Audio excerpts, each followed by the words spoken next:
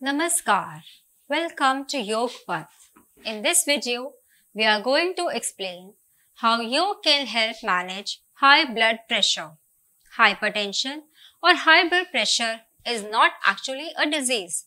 It is just a condition of blood pressure being higher from the normal value. Sometimes it happens because of some lifestyle disorders, unhealthy eating, some lack of physical activities, etc. So, to cure blood pressure, it just brings that you bring it back to the normal level. So, here comes yoga as a rescue. By doing regular yoga and doing it properly, you can maintain your blood pressure level to the normal optimum level so that your heart can pump easily, because high blood pressure is the common cause these days for stroke and many heart diseases. So in this video, let us see how we can utilize yoga in maintaining and managing high blood pressure. We shall start with some yogic Sukshma Vyayam.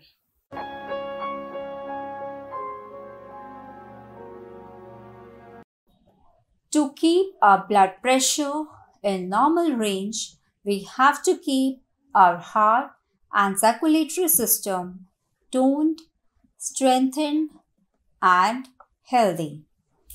For this, we will be doing Vakshasthal Shakti Vikasak Vyayam so that the internal organs of our thoracic cage are strengthened and our heart pumps easily. First of all, stand straight with feet together and hands by your side. Then while inhaling, raise both your hands over your head and bend backward as much possible, keeping your palms towards the sky. Hold this position for 10 to 30 seconds or as per your body limit.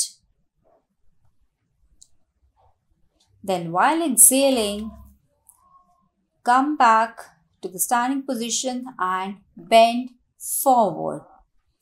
If you have high blood pressure, please do not bend forward. You may bend slightly or not at all. You may relax this Vyayam in the standing position itself. Let us see once again. Vakshasthal Shakti Vikasak Vyayam. While inhaling, raise both your arms over your head and bend backward as much possible. If you are uncomfortable in doing this Vyayam with breathing synchronization of inhale, exhale and holding, then you can perform this with normal breathing also. Take normal breathing throughout the Vyayam and hold wherever you can till your body allows, and then you can come back in the normal standing position and relax. This was Vakshasthal Shakti Vikasak Sukshma Vyayam. By doing this, your thoracic cage is stretched, expanded, which gives proper space to your heart, which releases the pressure or the stress that your heart is undergoing. Then your heart can easily pump in and pump out the blood from the body and to the body. The more the heart gets the space, the lesser the pressure will be developed over it and lesser will be the chances of rising your blood pressure. Now, let us see another Vakshasthal Shakti Vyayam. Stand with your feet together and hands by your side. Now, keeping your arms straight and stretched.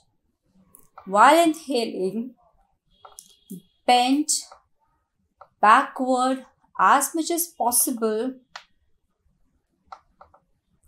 Look into the sky and focus for stability at a fixed point.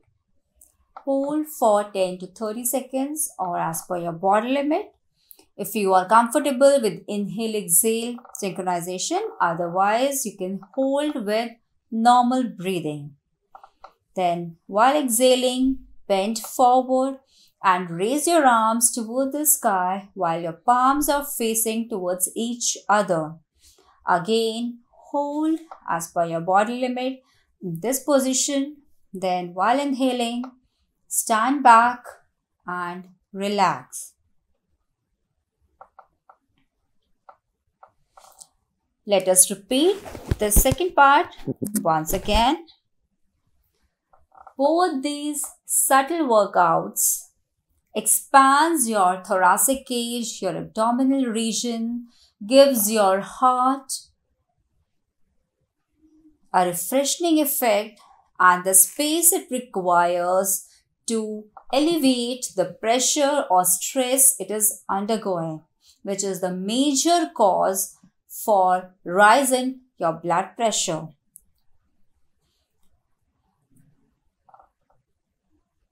The pivotal role of heart is pump in the deoxygenated blood from the body and pump out the oxygenated blood to the body parts.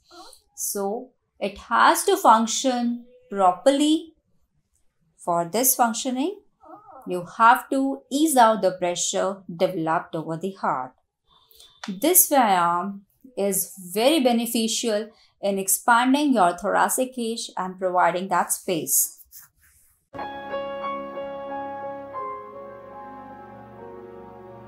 Now, let us start with some standing yogasana, Tadasana or the palm tree pose.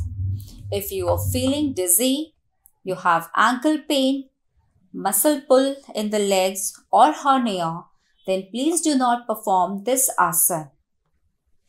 Now, while inhaling, raise both your hands over your head, keeping them stretched and straight. Then raise your whole body on your toes, stretching it as much possible and holding this position as long you feel comfortable. Then while exhaling, bring down your heels first, then hands and relax. This is Tadasana. Like a palm tree, you are stretching your body up straight. So let us repeat it once more. This asana gives your body, your heart, your circulatory system, your muscular system a proper stretch which releases the pressure developed over it and relaxes it. So this asana gives you a very soothing, refreshing effect. If you are having high blood pressure, you can ease out and normalize your blood pressure while performing this asana 2 to 5 times a day. If you are feeling uneasy while doing it with inhale-exhale breathing synchronization, then you can perform this Tadasana with normal breathing also. After repeating, relax.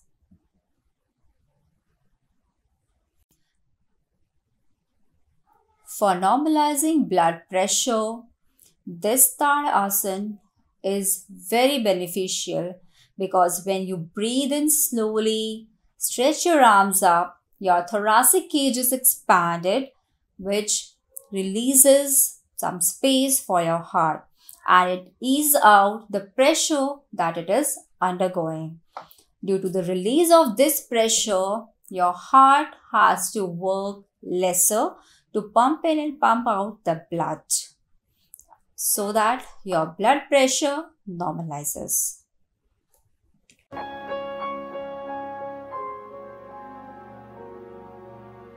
Next, we will perform Ardha Matsyendra Asana. If you have hernia, slip disc or knee pain, then please do not perform this asana. Sit with both legs straightened in front. Then bend your right leg and place the heel below your hip. Then bend your left leg and place it perpendicularly just above your right leg.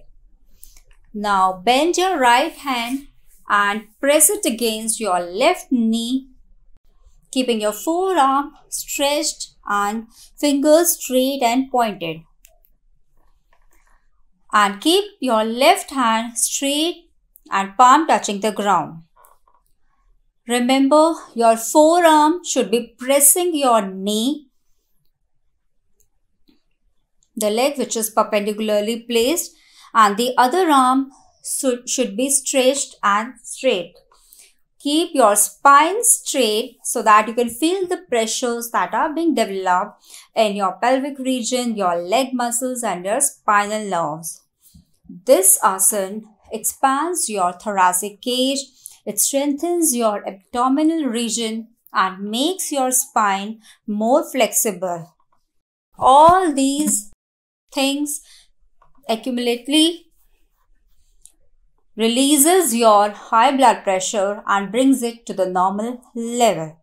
After holding for some time with normal breathing, come back to the normal sitting position. Take deep long breaths and relax. Next, we will repeat the same asana with change of arms and legs. Before, your right leg was beneath the hip and left leg was perpendicularly placed. Now we will perform with the change. Please sit, change your direction. Now we will bend our left leg and place the heel just below the hip. Please shift a bit forward. Bend your left leg first and then bend your right leg and place it perpendicularly just over your left leg. Then bending your left arm, press your right knee from your upper arm, keeping your forearm of left hand straight and stretched, and right hand should be placed with palm on the ground and the arm should be straight. Keeping your shoulders in one line, straight and stretched, feel the pressure developing over your spine, your pelvic region, your abdominal organs, your leg muscles. Regular and proper practice of this asana can regulate your blood pressure very easily and very soon. You have to breathe normally throughout the asana, and after holding for some time, as per your body limit, sit back in normal comfortable position with legs straightened in front and arms placed on knees. This asana gives your complete body a stretch and compression simultaneously to your whole body, and your head part feels a very soothing, relaxing, happy feeling which ease out your high blood pressure and gives your body a very rejuvenating effect. Now we will perform lying on back Ardha Halasana. To normalize your blood pressure, we have done Shavasana. Now, to help your heart to expand your thoracic cage and to strengthen your internal organs, we will see Ardha Halasana. If you have knee pain, throat infection or hernia, then please do not perform this asana. First of all, lie down on your back. Then, keeping your arms straight with palms facing down and fingers joined together, you have to breathe normally throughout the asana. First, raise your left leg without bending your knee and raise it to 90 degree with your toe pointing upwards. Hold this position till you feel comfortable. Keep in mind, your knees should not bend, either of the leg which is on the ground or the leg which is raised up. Your legs should be straight and feel the stretch on both front and back side of your leg muscles. If you are feeling uneasy to hold it yourself, then you can take help of somebody. Then after holding for some time, bring back your leg on the ground. Take deep long breath and relax. Then again, breathing normally, raise your right leg straight and stretched without bending either the knees, keeping your toes pointed so that your legs can feel the stretch in the leg muscles, because this stretch will tone and strengthen your internal organs. Hold this position till your body allows. Then bring your leg down and loosen up your legs. Then relax. Now, again, taking gap of deep long breaths.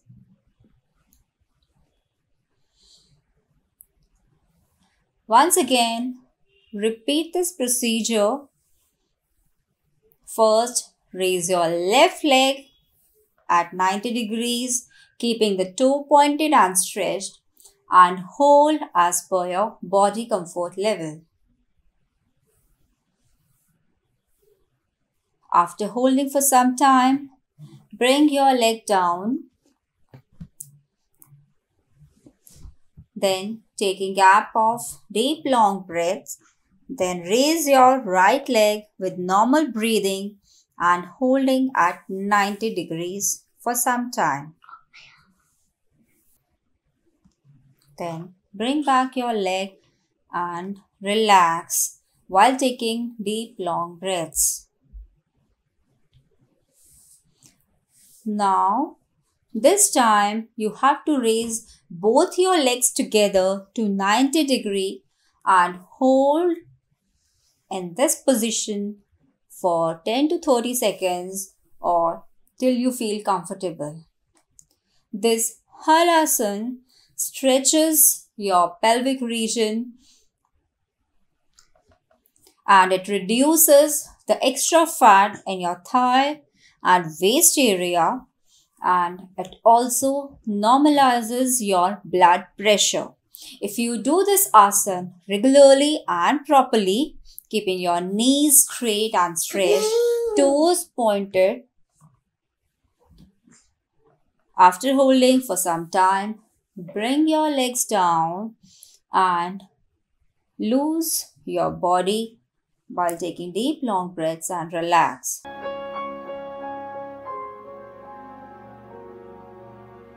Next in line, we will perform lying on belly Bhujanga Asana or the Cobra pose. If you have hernia, cardiac problem, then please do not perform this asana. You have to breathe normally. Now, place both your hands just below your shoulders or chest region. Then while inhaling, slowly raise your body from your navel area and bend backward as much possible, trying to straighten your arms. If you are comfortable in straightening your arms and bending backward, then do. Otherwise, do as much you can bend backward, keeping your elbows at an angle. Then with regular practice, after some time, you can straighten them. Hold till your body allows you. After that, while exhaling, come down to the normal lying position, keeping your chin on the ground. Then while taking deep long breaths, relax. This Bhujanga Asana is very beneficial for your spine and for your internal organs of abdominal region. It expands your thoracic cage. Let us see this asana once again. While inhaling, raise your upper body from navel and arch backwards. Hold this position till you feel comfortable. This Bhujanga Asana, as you can see, expands your thoracic cage, giving plenty of space to your heart so that it can pump in, pump out the blood very easily and comfortably. It increases your stamina and it decreases the stress over your heart, which is the major cause for increase in your blood pressure. So if you do this asana regularly on daily basis, this will normalize your blood pressure and keep it at optimum levels. So this was Bhujanga Asana, the bridge pose.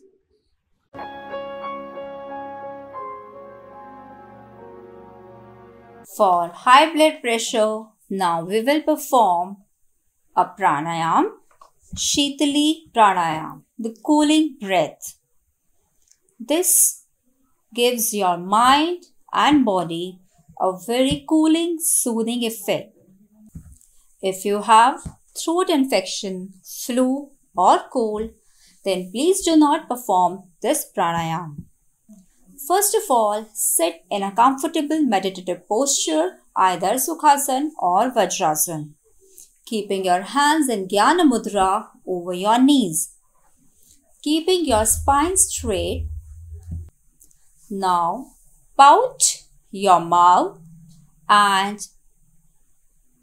make your tongue in circular position and take it out.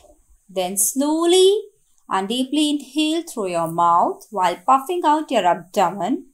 Then close your mouth and exhale through your nose while pulling in your abdomen. While inhaling, your abdomen should distend and while exhaling, it should be pulled in. Let's repeat it again. Pout your mouth, roll your tongue and inhale deep long breath through your mouth. Then after closing your mouth, exhale slowly through your nose and pull in your abdomen as much possible. We can repeat this cycle 3 to 5 times. This pranayam, as per its name, Shitali or cooling breath, gives your mind and body a soothing, cooling effect. It is very beneficial in your high blood pressure condition.